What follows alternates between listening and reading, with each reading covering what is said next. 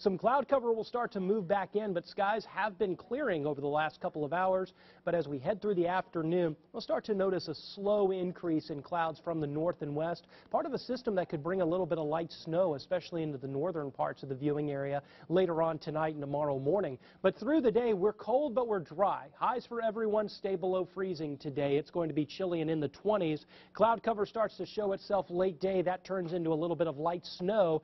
Best opportunity for snow along State Road 56 into southern Indiana and then into northern Kentucky around Trimble, Carroll County, and up towards the Cincinnati area. Farther north, Indy, Fort Wayne, West Lafayette, although they could see several inches of snow, but in the viewing area, I think at best a dusting. But with temperatures as cold as they are, by tomorrow morning could see a few slick spots on the roads, mainly north of Louisville. Not out of the question of a few snow flurries flying in Louisville, so we'll watch it closely, but overall major impacts not expected.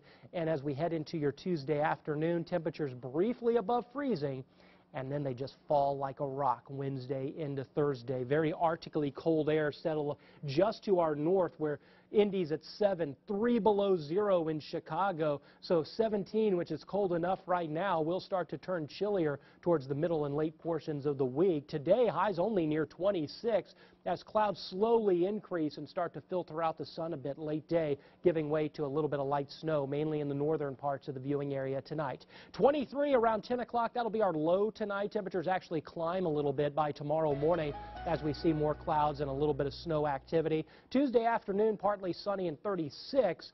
Then the Arctic chill moves in on Wednesday, 16, going down to 13 during the day. Lows near 3 above 0 on Thursday. We slowly start to come out of the bitter cold air, but still only in the 30s by the coming weekend, with a 30% chance of a bit of a wintry mix. Let's talk a little bit about Thursday morning as well, because with lows very close to 0, maybe even a little bit below outside of the metro, wind chill factors will make it feel like 10 to 20 below, and that's when we start to get exposure issues.